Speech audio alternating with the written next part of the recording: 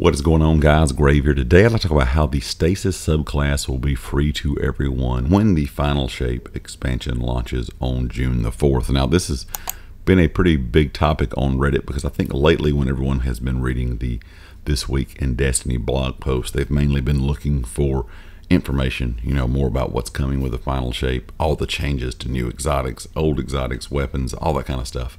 I think this is one thing that was looked over, and a lot of people on Reddit have now kind of taken notice to one thing that was mentioned in This Week in Destiny.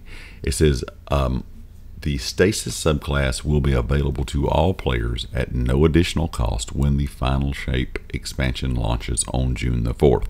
Destiny 2 fans can be excited about this change because that means players will no longer need to buy the Beyond Light expansion to access the campaign or Stasis subclass for either your Warlock, Hunter, or Titan.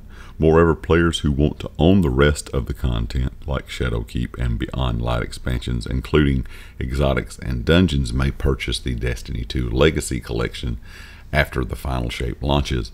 Although Destiny 2 fans must purchase the rest of the content for Beyond Light, the community was still really excited, I think, to hear that the Stasis subclass will finally be available for all players to use regardless if you own that DLC or not.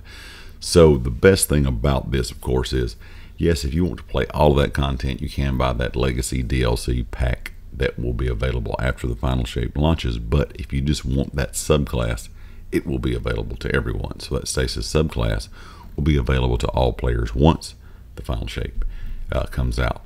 We also got some, more news from Bungie while they were talking about this, saying they're wanting to make a few changes to Stasis. So the Stasis subclass, of course, is going to get some updates as well, some updates and some tweaks. So players, new or players that have had Beyond Light from the past can see these changes in game and really use Stasis to its full potential once Final Shape comes out, and we're able to mix and match all of these subclasses, and abilities.